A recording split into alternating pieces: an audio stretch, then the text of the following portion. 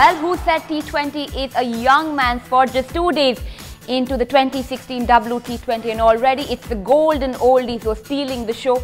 On day 2, it was the turn of Afridi and who else but Gayle. In the first match of the day, Afridi, under fire for his recent comments on India's love and his below-par performances, finally stepped up.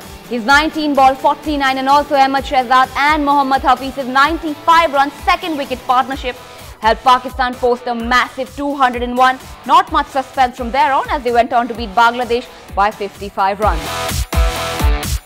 Next, the evening fixture. England knew they had the hands full despite West Indies travelling with a depleted squad for this World T20. Batting first, they posted 182. But then, let's not say we didn't see this coming. Gayle happened. 11 sixes and 5 boundaries, and lo and behold, we've got this World T20's first century. And all this for what? Gayle later explained he was just doing his part after Suleiman Ben said, "Entertain me." This though wasn't the only West Indies side that won a WT20 match on Wednesday. The women's team too opened with a win, a 4-run victory over Pakistan.